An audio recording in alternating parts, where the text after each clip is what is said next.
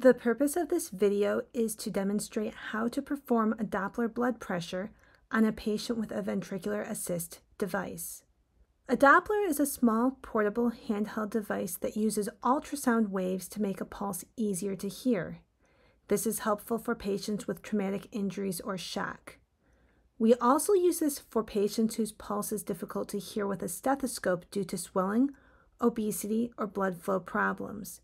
It is the primary way that we detect blood pressure in patients with ventricular assist devices. To perform a Doppler blood pressure, you will need a Doppler device, ultrasound gel, a paper towel, and a manual blood pressure cuff. Before you start, please sanitize your hands. Don gloves if there is any risk of coming into contact with body fluids. We typically perform Doppler blood pressure at the brachial artery. We will also demonstrate how to take it at the radial artery in case a patient's brachial artery is too difficult to locate or hear. To start, apply the blood pressure cuff to the patient's arm. Next, position your patient's arm on a pillow or other supportive surface at heart height. Have them turn their palm towards the ceiling, then place a quarter-sized amount of ultrasound gel at the area of the brachial artery. Turn the Doppler on and use the wheel at the side to turn the volume up. Securely hold the Doppler head over the brachial artery. Be mindful not to push too hard, as you can occlude the blood flow. Slowly move the Doppler head around until a pulse is heard. On a patient with an LVAD, this will likely sound more like a subdued alternating whooshing sound rather than a distinct heartbeat.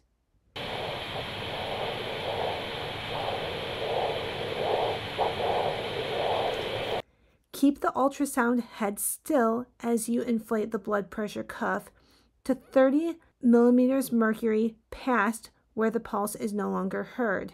Keeping your eye on the pressure gauge, slowly release the pressure from the cuff. When you hear your first alternating whooshing sound, that will be recorded as your mean arterial pressure.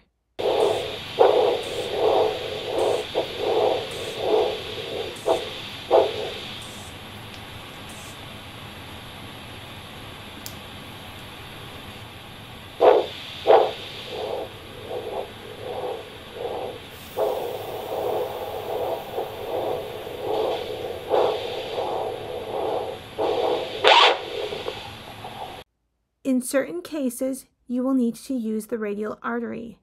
Your setup will be the same as performing a brachial artery blood pressure, but the ultrasound head will be at the base of the thumb and the cuff will be on the forearm. If you have difficulty hearing the sound, adjust the position of the ultrasound head until the alternating whooshing sound is heard.